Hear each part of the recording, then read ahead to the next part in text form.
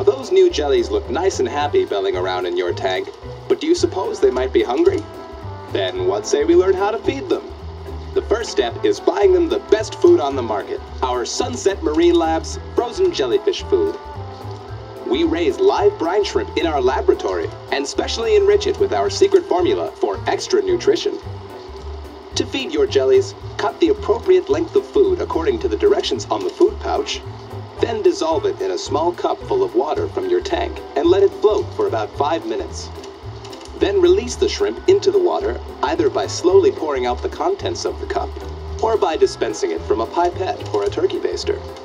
No need to squirt the food directly into their mouths, just let it go freely in the water. Our food is neutrally buoyant, so it will stay in the water column until your little jelly friends snatch it up on their own. Your jellies will love it!